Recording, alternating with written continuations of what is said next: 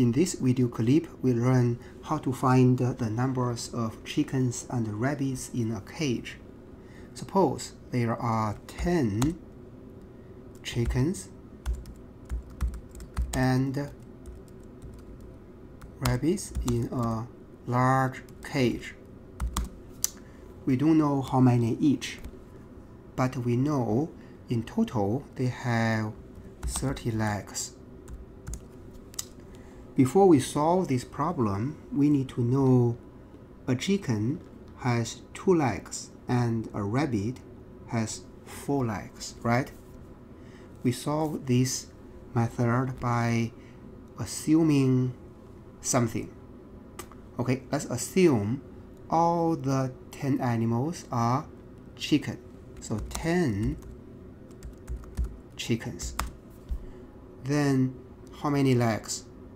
Well, we have 2 times 20, 2 times 10 equals 20 legs, right? This actually is 30 minus 20 equals 10 legs less than the reality. Okay? How this happened? Well, we have 10 legs less. In order to have 10 more legs, we need to replace some chickens with rabbits. By how many?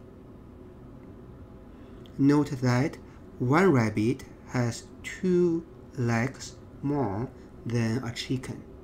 So in order to have 10 more legs, we need to have 10 divided by 4 minus 2 equals 5 more rabbits.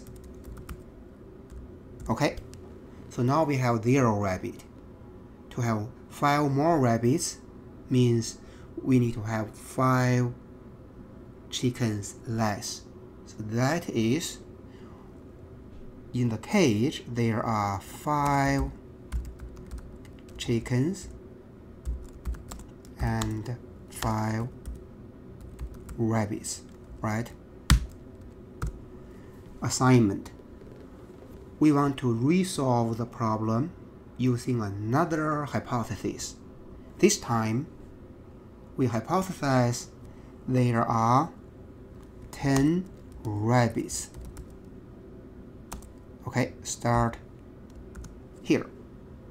Try to figure out how many chickens and how many rabbits in the cage. Good luck.